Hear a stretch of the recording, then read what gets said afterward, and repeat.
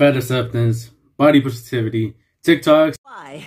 Why should I be calm? I have a right to be upset. Why? Y'all find this beautiful? Y'all find this attractive? Because the TikTok comments apparently do. Beautiful emoji, heart emoji, heart emoji. A beautiful queen. Off the topic, but you're top in shorts. Oh my god, I adore them. Bro, every TikTok with a fat person, there's always a girl that compliments the outfit. They're like, oh my god, your outfit's so pretty. Because that's the only thing there is to compliment. Oh my god. Oh my god, he on X Games mode. Someone needs to go find the engineer, the construction worker that built this swing. Because it is amazing. It's a miracle. I'm not gonna make fun of the lady. She seems nice, you know.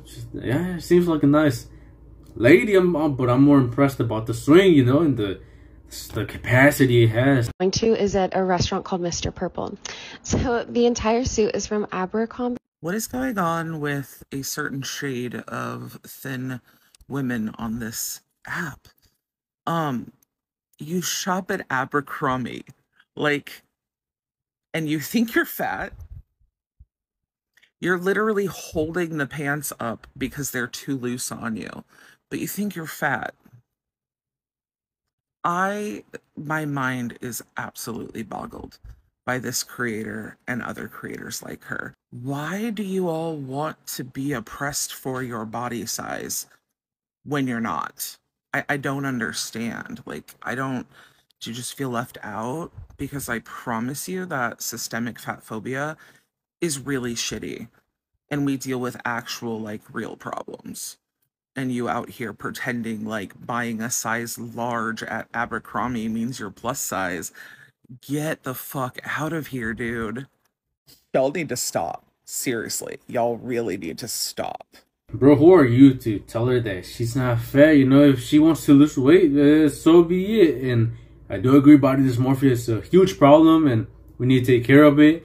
But the solution is not accepting your body. Oh my god, I'm so beautiful at any size. I'm just gonna get fat, you know, get unhealthy. No, that's not the solution.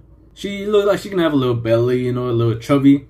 So it's good that she's trying to lose weight. And bro, just shut the fuck up. I mean, look at you. You can't be talking about weight if you look like that. This poor lady was just making a TikTok, and then this fat man is like, "Get out of here. We don't want you. How dare you be insecure about your weight? You know, you're acting oppressed. Do you know who the real oppressed ones are? Us, the fatter people, the obese people who can't move. Yeah, we are systematically oppressed. He's just hating because she's not as fat as him. Let's just be honest about it. Let's just say how it is." Sit down here. So, a lot of you have posted a challenge for me to stand up, as if I wouldn't be able to. So, challenge answered. Here we go. Ready? Yep, I can stand up just like anybody else. Hope you have a wonderful day. And always remember that you are enough just the way you are because you are amazing. Being fat just limits your lifestyle. It just limits the way you live. You know, it takes a little bit of your freedom away. You can't do a lot of stuff. And it's not oppression. It's not systematic oppression.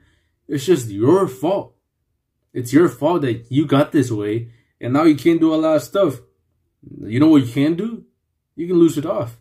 You can lose it off and then you can do everything that you can't do right now. But people just want to call themselves a victim.